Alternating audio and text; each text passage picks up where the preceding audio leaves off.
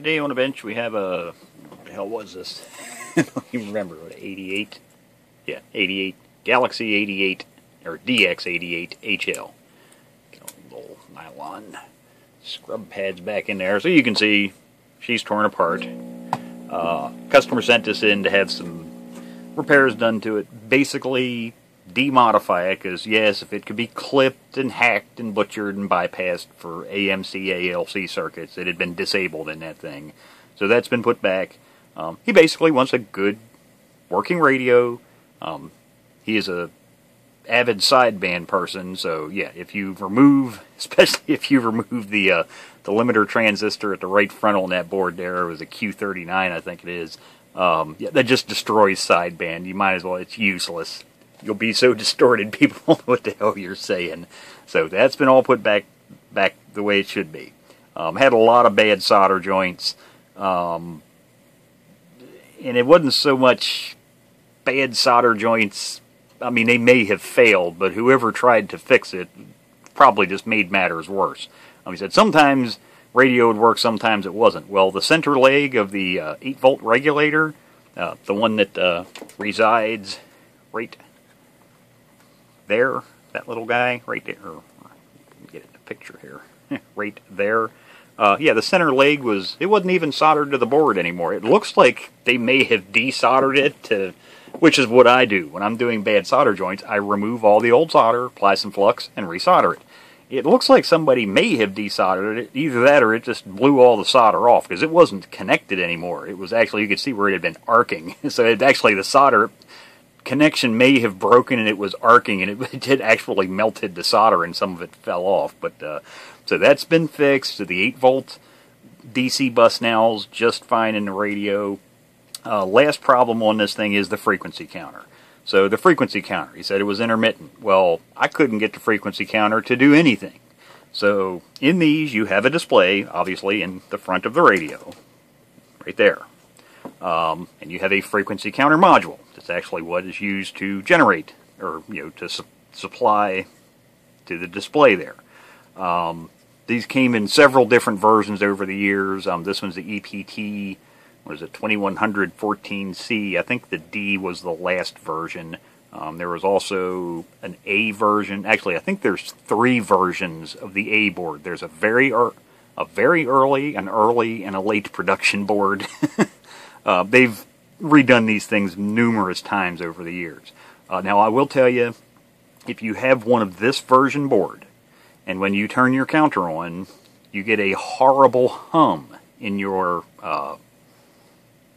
receiver, it's actually a fairly easy modification to cure that. Doesn't require anything fancy or special other than basically a piece of wire.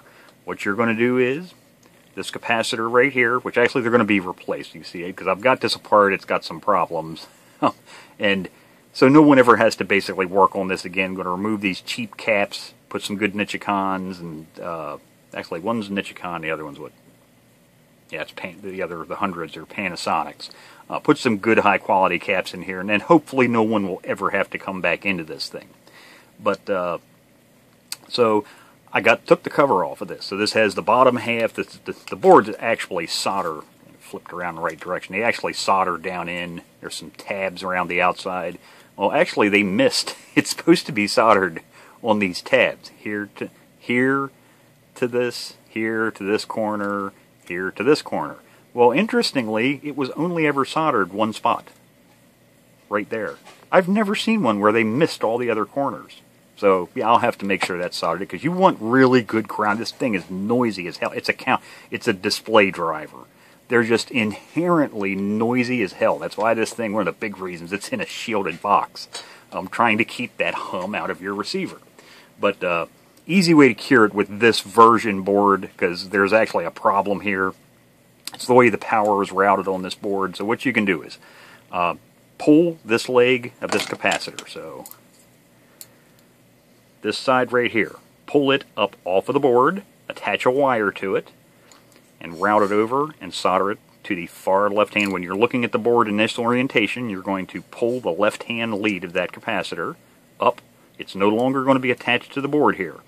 you're going to solder a wire to it. Put a piece of heat shrink tubing over it, and then run the other end of that wire over to the far left-hand lead on this voltage regulator. So this is a 7805. We can get that in the camera or not. Get the reflection just right, but it's a 7805 regulator. But you're going to solder that wire there. Okay, so just route it, over. I usually route them just about like that. So straight over, down, over to that lead. That'll eliminate a lot of that hum. It won't completely 100% cure it, because like I say, it's a display driver, they're noisy, but that actually does help to cut a lot of the noise out. But interestingly, so when this is in the radio, it's mounted in this orientation. So I'm in here, I'm checking, there's 13.8 volts is supplied to this. So your normal DC supply voltage is applied to this. That's why it has its own regulator. And then there's two pins, there's the far left-hand pin here is the ground, and then there's two other pins that get 8 volts applied to them, depending on if you're in upper or lower sideband. And then what that does is it sets the offset on the counter, so the display reads properly. I had all my voltages here. So first thing I'm thinking, bad regulator. Or problems on the underside of the board, which we'll get to in a minute, which is what the problem is. So I come in here with my test lead, and I check, and yep, I had like 1 point something volts at the output. So pretty much all of your 7800 series, voltage in on the left, voltage out on the right, ground in the middle.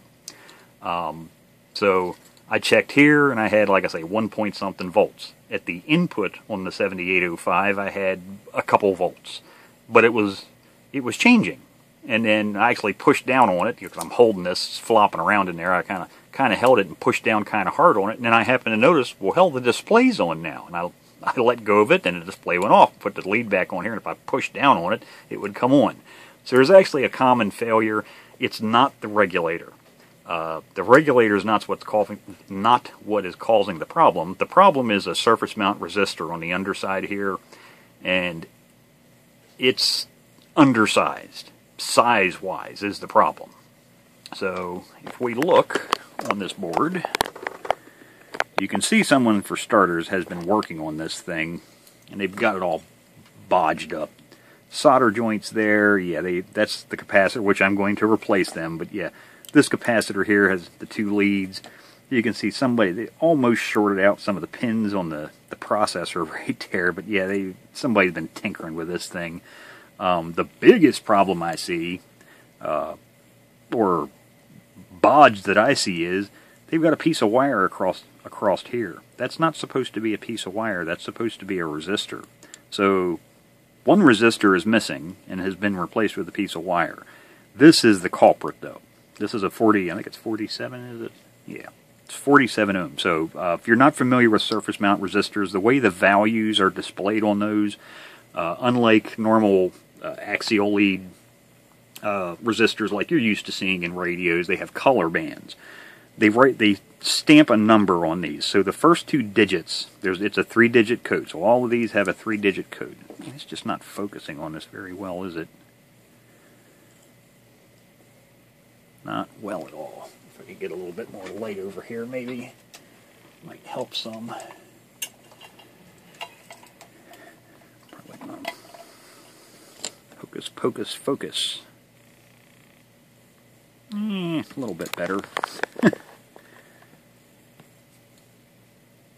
But in any case, there's a 3-digit code. The first 2 digits are the actual value, and then the third digit is how many zeros there are. So in the case of this one, it's 47. I know it's just not focusing on that. It's actually 470. That is not 470 ohms. So that means 47 with 0 zeros. So there are no zeros. If there had been a 1 there, then it would be 470, because the 1 indicates 10. So it would be 470. But anyhow, that little guy right there is a common failure in these. It overheats. And that's actually the problem. I know it's hard enough to see the damn part number on it. You'll never see the bad solder connection, but it's actually burned. It's burned right here. It's a bad connection. This little critter gets really, really hot. All of the power that runs into this module, well, not 100% of it, but everything that's controlled through that 5-volt regulator runs through that series resistor right there. So if we actually look at that on the schematic, which I have floating around here somewhere, 14C, so yes, this one. So here's our 7805 regulator. Here's the input, and if you follow down, you'll see there's a 47 ohm resistor. And if you continue to follow that down, off out of camera view, and follow it down, you can see that comes over to the 13.8 volt supply. So everything that runs off of this 7805 runs through that little 47 ohm resistor. So it's common to see that thing burn up. I have seen on radios that are on a lot, because it gets heat soaked. It gets hotter and hotter and hotter. Now, if you could use it a lot, but if you're only using it in short durations, or if you use the radio and you don't have the counter turned on, you'll never have this problem.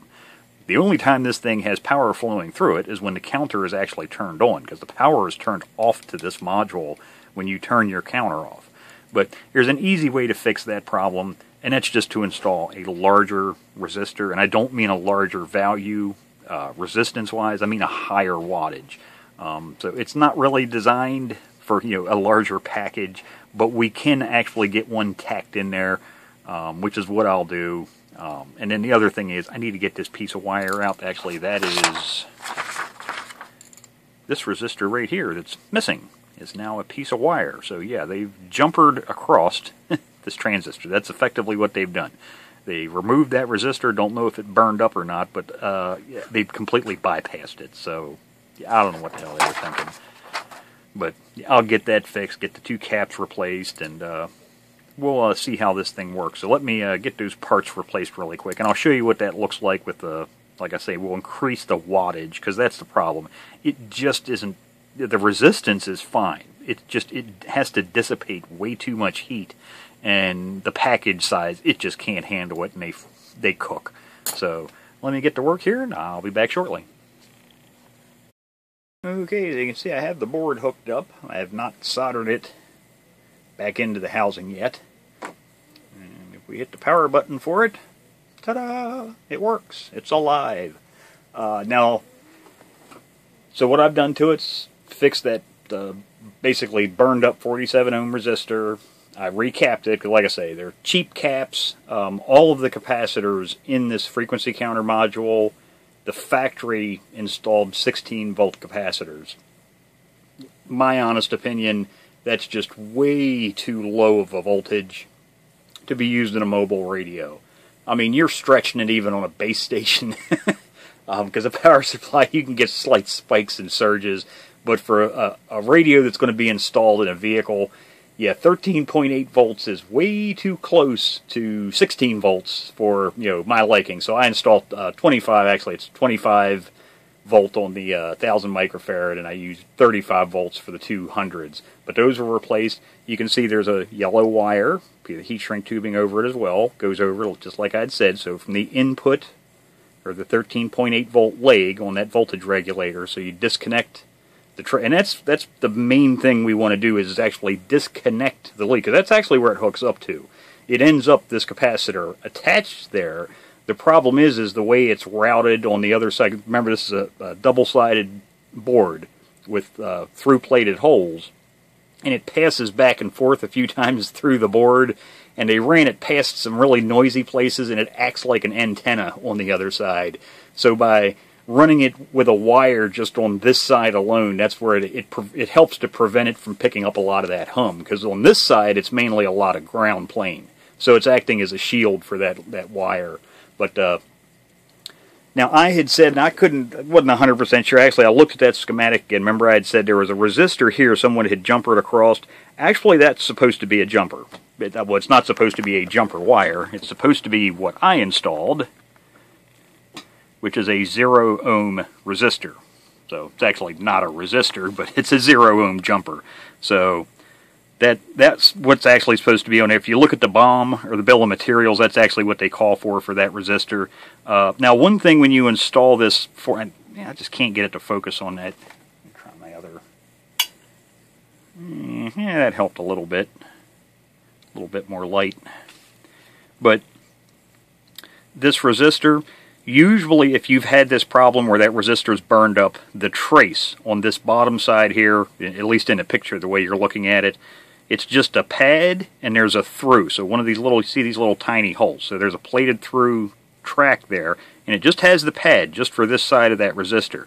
That will usually be burned up, which is exactly what was on here. When I pulled that resistor off, the pad just came with it because it was completely baked off of the circuit board. So what I do is just remove a little bit of the solder mask off the trace on this side. Take a, use a component, just take a piece of circuit lead. But what you want to do is because you can get a piece of circuit lead will pass right through those vias. Okay, so you can pass a piece of, cut off lead through that hole, scrape a little bit of the masking off, burnish it, and then you can bend it over, solder it down to the trace on this side, let it stick up on this side so it's actually sticking up past the top of the resistor just a little bit. It actually makes a convenient little bump stop, so when you set the resistor down on the board, you just slide it up to that wire, and then you just solder it on. And then actually make sure you put a good sized blob of solder like I have here, and then also continue a big blob of solder actually up to the lead for the voltage regulator like I have here. So you see I really got the solder piled up. I'm usually against having gigantic mounds of solder, but in this case, because this part does get really hot. Now, originally this had an 0805 sized resistor in here. I've installed a 1206 package, so it's bigger, so it can dissipate more heat. But by adding all of this solder, over to this lead on the voltage regulator, some of that heat can actually get transferred up here through to this side, so it actually helps to sink a little bit more heat away through the board to the blob of solder on this side, and through this blob of solder, and then up through the leg, which is, of course, floating in the air on the other side. So it just helps to dissipate some of that heat and prevent that again. So, I can actually set my finger on there. It's hot. Don't get me wrong. It's actually starting to almost get to the point of painful. But if that had been an original 0805 sized resistor without all of this solder on there, trust me, that thing gets hot enough you cannot hold your finger on it. I mean, it's just ridiculously blazing hot. Which was actually one of the things that they upgraded. Like I say, they went through a lot of revisions of these frequency counter boards, and like this capacitor, this bodge here, the resistor on the other side there, actually this inductor, which this actually looks like it has been replaced at one point in time. They're common failure points, they'll burn up. Most of those were fixed in the last or the latest revision of this board, which I think they're up to the D model. I don't think they've gotten to the E or F boards yet. But so there you go. There's just a really quick repair. So if you have one of these frequency counters, it's dead. First thing to do, take your voltmeter. On one side, you should see your line voltage for the radio, 13.8 volts or thereabouts. And then the lead on the opposite side of it should have 5 volts. The center lead won't have anything because that's ground. If you either don't have the 13.8 or your 5 volts is missing, if you have 13.8 volts there and you don't have 5 volts on the other side, you've either lost the ground or the regulator's bad. If you're missing your 13.8 volts at the regulator, but you have it at the green wire right here, because that's actually where the 13.8 volts comes in from the radio chassis, comes in on that green wire. If you've got 13.8 volts there and nothing at the input to the voltage regulator, then you can pretty much be guaranteed that 47 ohm resistor's burned up, and most likely it's probably damaged the circuit trace. But like I say, there's a via right there. It's very easy just to pass a piece of lead through that and do a quick repair on it, and that's usually all it does all you need to bring them back to life. And like I say, I recommend replacing the caps while you're in there. The voltage ratings are just too low in my opinion, and it does get rather warm because it's in a sealed box. So, do them now rather than later. You've already got the board out, servicing it. There's no better time to do it than now. So, hope that helps somebody out.